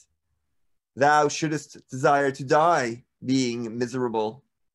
Not by his breath that is more miserable. Thou art a slave whom fortune's tender arm with favor never clasped, but bred a dog. Hadst thou, like us, from our first swath proceeded the sweet degrees that this brief world affords, to such as may the passive drugs of it freely command, thou wouldst have plunged thyself in general riot, melted down thy youth in different beds of lust, and never learned the icy precepts of respect, but followed the sugared game before thee. But myself, who had the world as my confectionery, the mouths, the tongues, the eyes and hearts of men at duty, more than I could frame employment, that numberless upon me stuck as leaves do on the oak, hive with one winter's brush fell from their boughs and left me open, bare, for every storm that blows. I to bear this, that never knew but better, is some burden. Thy nature did commence in sufferance. Time hath made thee hard on it. Why shouldst thou hate men? They never flattered thee. What hast thou given? If thou wilt curse thy father, that poor rag must be thy subject, who in spite put stuff to some she-beggar and compounded thee. If thou hadst not been born the worst of men, thou hadst been a knave and a flatterer. Art thou proud yet? Aye, that I am not thee. Aye, that I was no prodigal. Aye, that I am one now. Were all the wealth I have shut up in thee, I'd give thee leave to hang it. Get thee gone, that the whole life of Athens were in this. Thus would I eat it. He eats a root. Here, I will mend thy feast. Apemantus offers him food. First mend my company, take away thyself. So I shall mend mine, own by thy lack of thine. 'Tis not well mended so, it is botched. If not, I would it were. What wouldst thou have to Athens? Thee thither in a whirlwind. If thou wilt, tell them that I have gold. Look, so I have. Here is no use for gold. The best and truest, for here it sleeps and does no hired harm. Where liest the nights, Timon? Under that's above me. Where feedst thou a day's Apemantus? Where my stomach finds meat, or rather where I eat it. Would poison were obedient and knew my mind. Where wouldst thou send it? To sauce thy dishes. The middle of humanity thou never knewest, but the extremity of both ends. When thou wast in thy guilt and thy perfume, they mocked thee for too much curiosity.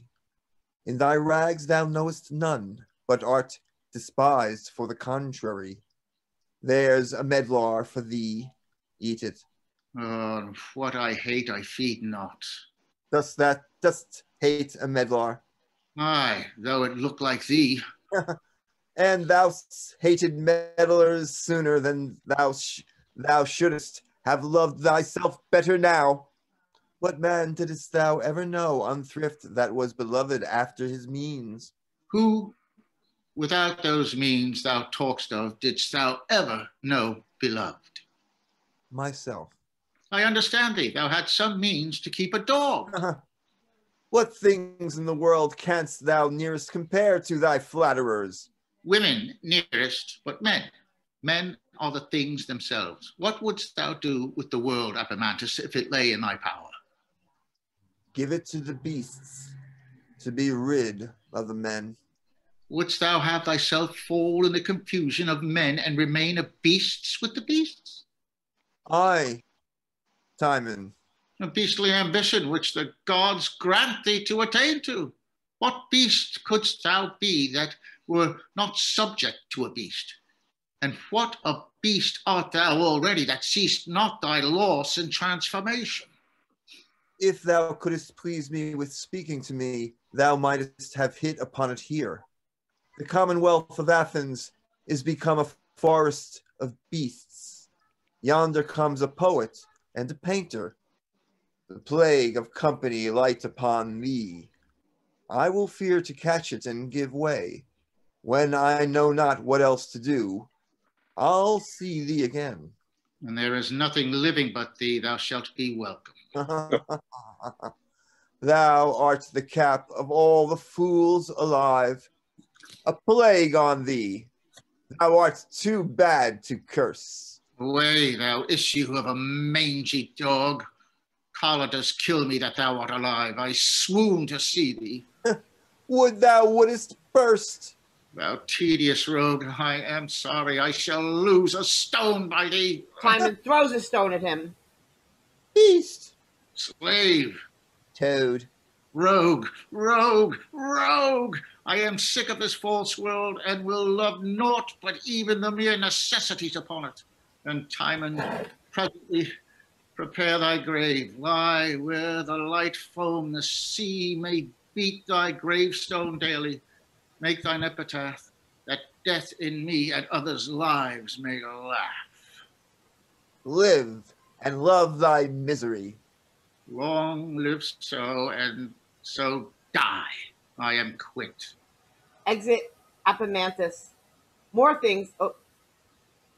More things like men. Eat Timon and abhor them. Enter first and second bandits.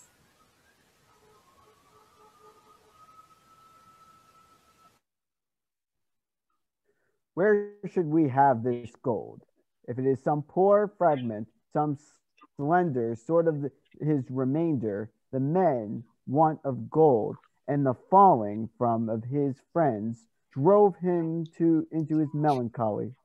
It is noised he hath a mass of treasure. Let us make the essay upon him. If he care not for it, he will supply us easily. If he covetously reserve it, how shall us get it? True, for he bears it not about him. 'Tis hid. Is not this he? 'Tis his description. He, I know him. Save thee, Timon. Now, thieves? Soldiers. We are not thieves, but men that much do want. Your greatest want is you want much of meat. Why should you want? Behold, the earth hath roots. Within this mile break forth 100 springs. The oaks bear mast, the briars scarlet hips, the bounteous huswife nature on each bush lays her full mess before you. Want? Why want? We cannot live on grass, on berries, water, as beasts and birds and fishes. Nor on the beasts themselves, the birds and fishes, yet must eat men. Yet thanks I, must you con that you are thieves professed, that you work not in holier shapes, for there is boundless theft in limited professions. Rascal thieves, here's gold. He gives them gold. Go, take wealth and lives together. Do villainy. Do, since you protest to do it, like workmen, I'll example you with thievery. The sun's a thief, and with his great attraction robs the vast sea. The moon's an arrant thief, and her pale fire she snatches from the sun. The sea's a thief, whose liquid surge resolves the moon into salt tears. The earth's a thief that feeds and breeds by a composture stolen from general excrement. Each thing's a thief. The laws you curb and whip, and their rough power has unchecked theft. Love not yourselves. Away, rob one another. There's more gold. Gives them gold. Cutthroats, all that you meet are thieves. To Athens go, break open shops. Nothing can you steal, but thieves do lose it. Steal no less, for this I give you, and gold confound you howsoe'er. Amen. Has almost charmed me from my profession by persuading me to it. I'll believe him as an enemy and give over my trade. Let us first see peace in Athens. There is no time so miserable, but a man may be true. Exeunt bandits. Enter Flavius. Oh, you gods! Jean despised and ruinous man, my lord, full of decay and failing, monument and wonder of good deeds evilly bestowed. What an alteration of honor has desperate want made! What viler thing upon the earth than friends who can bring the noblest minds to basest ends? How rarely does it meet with this time's guise, when man was wished to love his enemies. Grant I may ever love and rather woo those that would mischief me than those that do. Has caught me in his eye. I will present my honest grief unto him, and as my lord still serve him with my life. My dearest master! Away, what art thou? You forgot me, sir. Why dost ask that? I have forgot all men. Then if thou grantest thou art a man, I have forgot thee. An honest poor servant of yours. Then I know thee not, or I never had an honest man about me. All I kept were knaves to serve in meat to villains. The gods are witness, never did poor Stuart wear a truer grief for his undone lord than mine eyes for you. Flavius weeps. I beg of you to know me good, my lord, to accept my grief, and whilst this poor whelp lasts, to entertain me as your steward still. He offers money. That I a steward, so true, so just, and now so comfortable?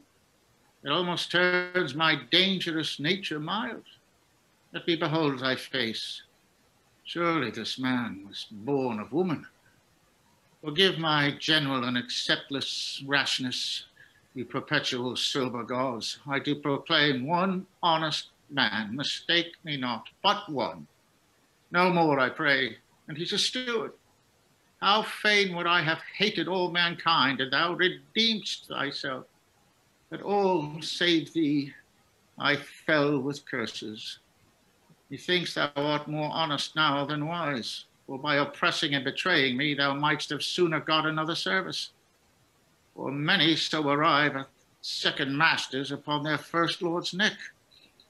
But tell me true, for I must ever doubt, though ne'er so sure, is not thy kindness subtle, covetous, if not an assuring kindness, and as rich men deal gifts, expecting in return 20 for 1? No, my most worthy master, in whose breast doubt and suspect, alas, are placed too late.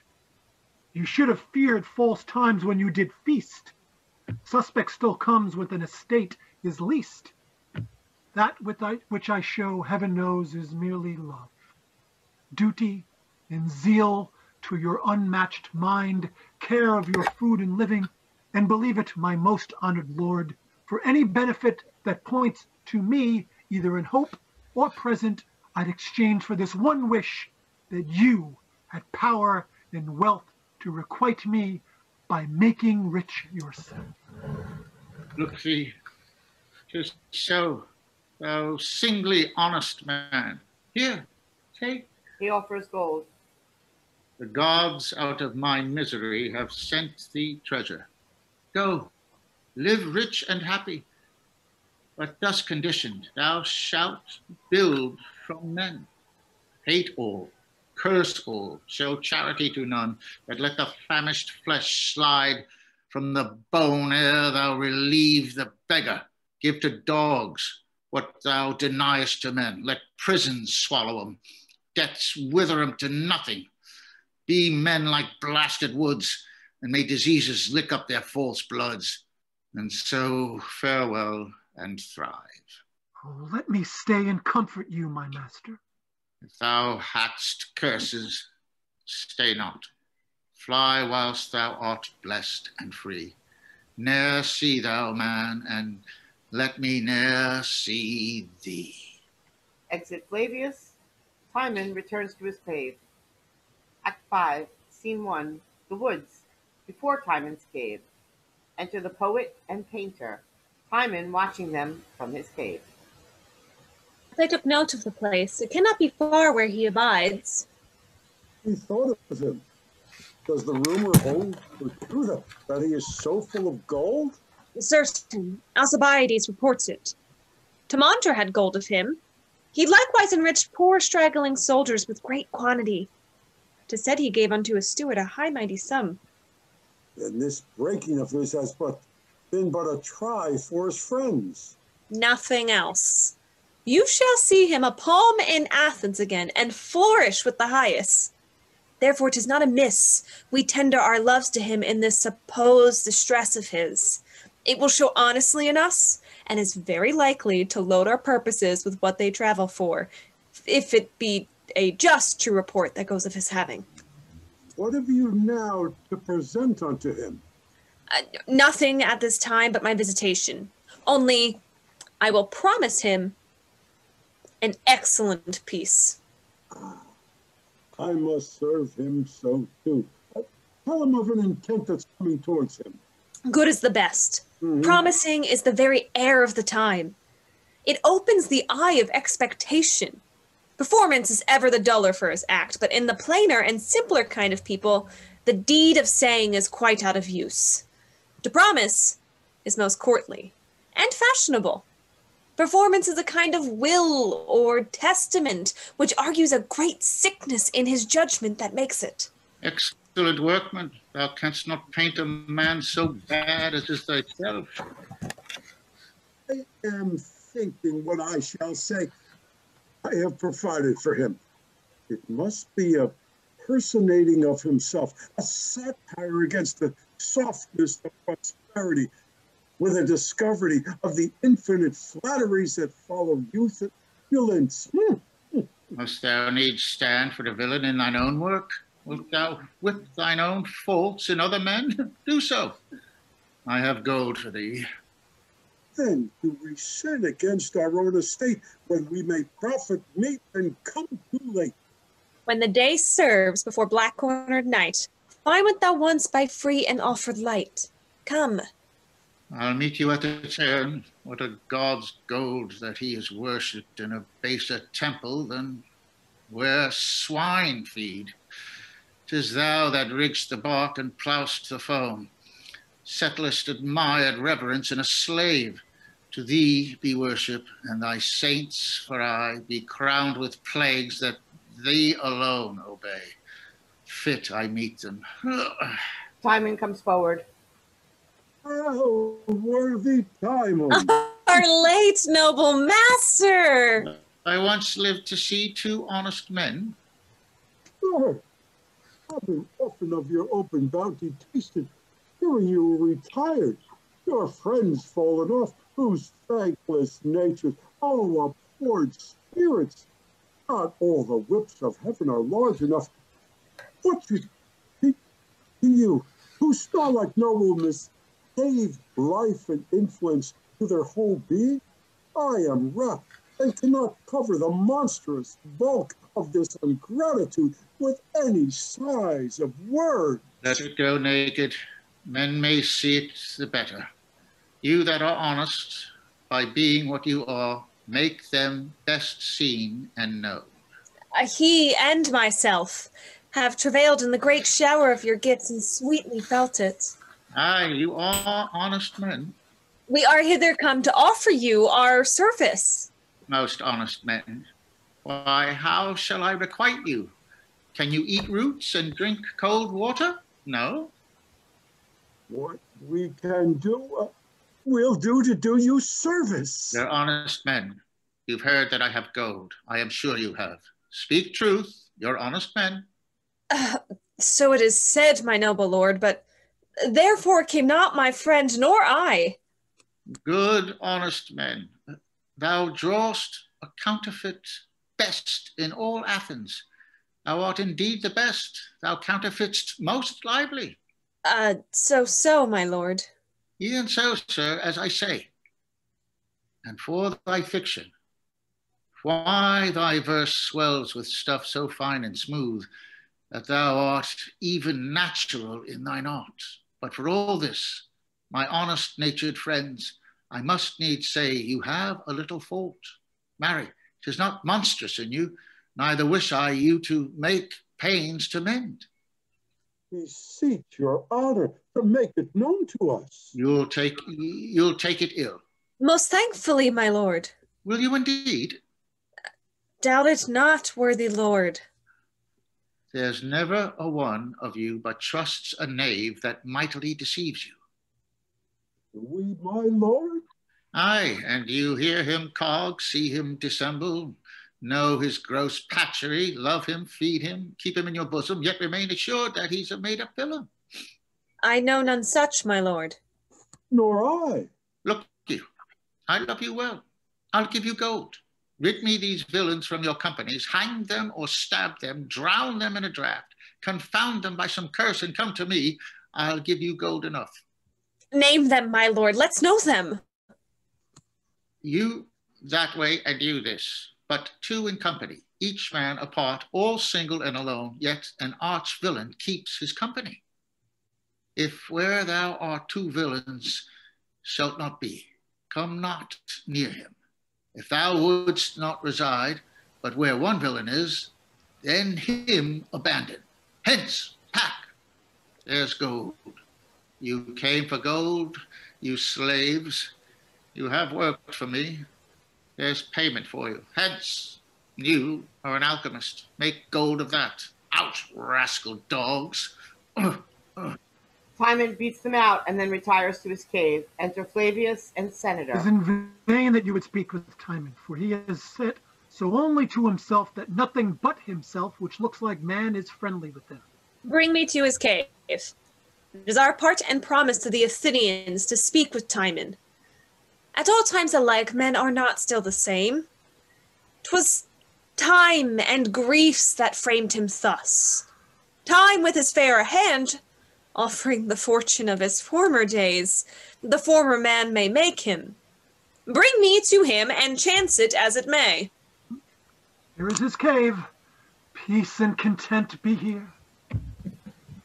Lord Timon! Timon! Look out and speak to friends. The Athenians by one of their most reverend senate greet thee. Oh, speak to him, noble Timon. Timon comes from his cave. Thou sun that comforts, burn. Speak and be hanged, for each true word a blister, and each false be as cauterizing to the root of the tongue, consuming it with speaking. Worthy Timon. Of none but such as you, and you of Timon. The senators of Athens greet thee, Timon. I thank them and would send them back the plague, could I but catch it for them. Oh, forget what we are sorry for ourselves in thee. The senators with one consent of love entreat thee back to Athens, who have thought on special dignities, which vacant lie for thy best use in wearing. They confess towards the unforgetfulness too general, gross, which now the public body, which doth seldom play the recanter, feeling in itself a lack of Timon's aid, hath sense withal of its own fail, restraining aid to Timon, and send forth us to make their sorrow rendered, together with a recompense more fruitful than their offense can weigh down by the dram. Aye, even such heaps and sums of love and wealth as shall to thee blot out what wrongs were theirs, and write in thee the figures of their love, even to read them thine. You witch me in it, surprise me to the very brink of tears. Lend me a fool's heart and a woman's eyes, and I'll beweep these comforts, worthy senator. Therefore, so please thee to return with us and of our Athens, thine and ours, to take the captainship.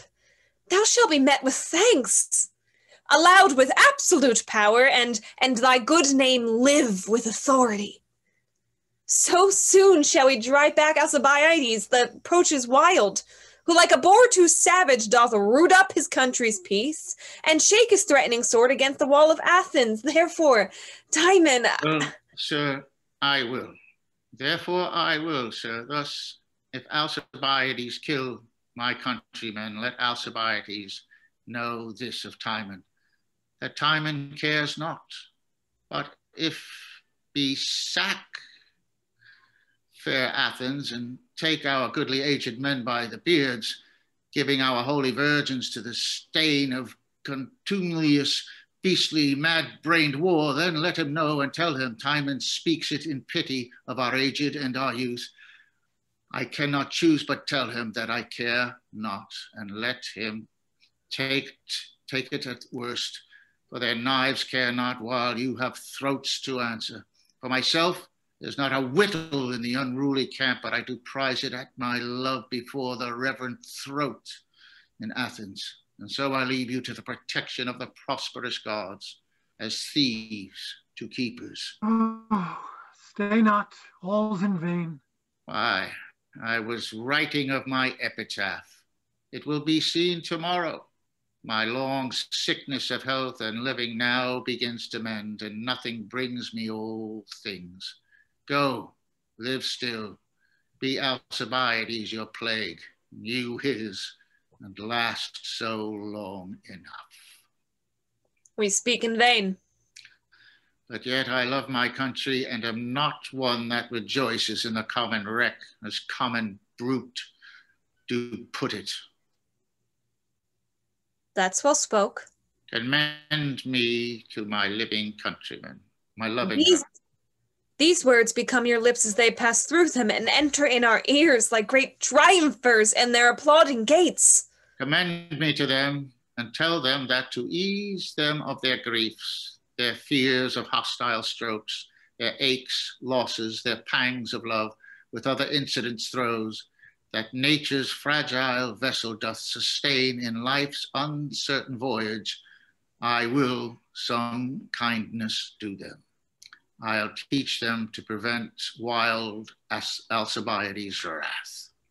I like this well. He will return again. I have a tree which grows here in my close, that mine own use invites me to cut down, and shortly must I fell it. Tell my friends, tell Athens in the sequence of degree from high to low throughout, that whoso please to stop affliction, let him take his haste, come hither, ere my tree hath felt the axe, and hang himself. I pray you, do my greeting. Trouble him no further, thus you still shall find him. Come not to me again, but say to Athens, Timon hath made his everlasting mansion upon the beached verge of the salt flood, who once a day with his embossed froth the turbulent surge shall cover. Thither come, and let my gravestone be your oracle.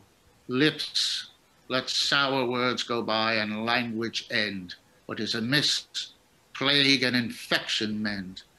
Graves only be men's works, and death their gain. Sun, hide thy beams. Timon hath done his reign. Exit Timon. His discontents are unremovably coupled to nature. Our hope in him is dead. Let us return and strain what other means is left unto us in our dear peril. Requires swift foot. The enemy's drum is heard, and fearful scouring doth choke the air with dust. In and prepare. Ours is the fall, I fear. Our foe's the snare. Exeunt. Scene 2 later that day. The woods. Timon's cave and a rude tomb scene. Enter soldier seeking Timon. By all descriptions, this should be the place. Who's here? Speak, ho. No answer. What is this? He reads an epitaph. Timon is dead, who hath outstretched his span. Some beast reared there does not live a man. Dead, sure, and this is his grave. What's on his tomb? I cannot read. The character I'll take with wax.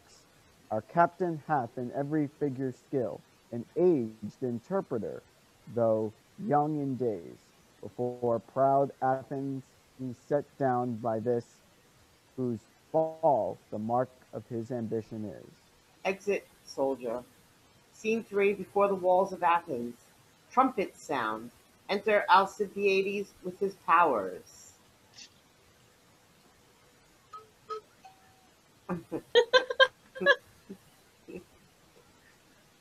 Sound to this coward in lascivious town our terrible approach. A parley sounded. Enter senator on the walls. Till now you have gone on and filled the time with all licentious measure, making your wills the scope of justice. Till now, myself and such as slept within the shadow of your power have wandered with our traversed arms and breathed our sufferance vainly. Now the time is flush when crouching marrow in the bearer strong cries of itself no more. No breathless wrong shall sit and pant in your great chairs of ease, and pursy insolence shall break his wind with fear and horrid flight. Noble and young, when thy first griefs were but a mere conceit, ere thou hadst power or we had cause to fear, we sent to thee to give thy rages balm, to wipe out our ingratitude with loves above their quantity. So did we woo transformed Timon to our city's love by humble message and by promised means. We were not all unkind, nor all deserve the common stroke of war. These walls of ours were not erected by their hands from whom you have received your griefs, nor are they such that these great towers, trophies, and schools should fall for private faults in them. All have not offended. For those that were, it is not square to take. On those that are, revenge. Crimes like lands are not inherited. Then, dear countrymen, bring in thy ranks, but leave without thy rage. Spare the Athenian cradle, and those kin which in the bluster of thy wrath must fall with those that have offended. Like a shepherd approach the fold, and call the infected forth, but kill not altogether. What thou wilt, thou rather shalt enforce it with a smile, than hew to it with thy sword. Set but thy foot against our rampired gates, and they shall ope, so thou wilt send thy gentle heart before to say thou'lt enter friendly. Throw thy glove, were any token of thine honor else, that thou wilt use thy wars as thy redress, and not as our confusion. All those powers shall make their harbor in our town till we have sealed thy full desire. And there's my glove. Descend and open your uncharged ports. Those enemies of Timon's and mine own, whom you yourselves shall set out for reproof, fall, and no more. And to atone your fears with my more noble meaning, not a man shall pass his quarter or offend the stream of regular justice in your city's bounds, but shall be rendered to your public laws at heaviest answer. 'Tis most nobly spoken. Descend and keep your words. The senators descend and open the gates. Enter soldier with a wax tablet. My noble general, Timon is dead, entombed upon the very hem of the sea, and on his gravestone this in sculpture, which with wax I brought away, whose soft impression interprets for my poor ignorance. Here lies a wretched corse of wretched soul bereft. Seek not my name, a plague consume your wicked caitiffs left. Here lie I, Timon, who alive all living men did hate. Pass by and curse thy fill, but pass and stay not here thy gate. These will express in thee thy latter spirits, though thou abhorredst us in us our human griefs, scornedst our brains flow, and those our droplets which from niggard nature fell. Yet rich conceit taught thee to make vast Neptune weep for I on thy low grave, on faults forgiven. Dead is noble Timon, of whose memory hereafter more. Bring me into your city, and I will use the olive with my sword. Make war breed peace. Make peace stint war. Make each prescribe to other as each other's leech. Let our drums strike. Drums. Exeunt. End of play. Huzzah! There's